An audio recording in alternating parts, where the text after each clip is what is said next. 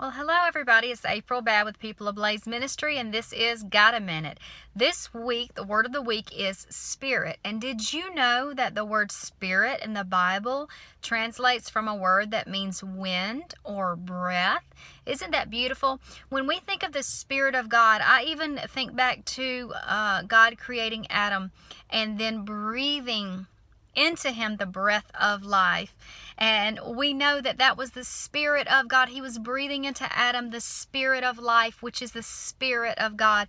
This week I want you to ponder and meditate on the fact that if you are saved, the Spirit or the breath of God resides in you and has awakened and resurrected your spirit, which before you met Christ was dead, but now you have become alive.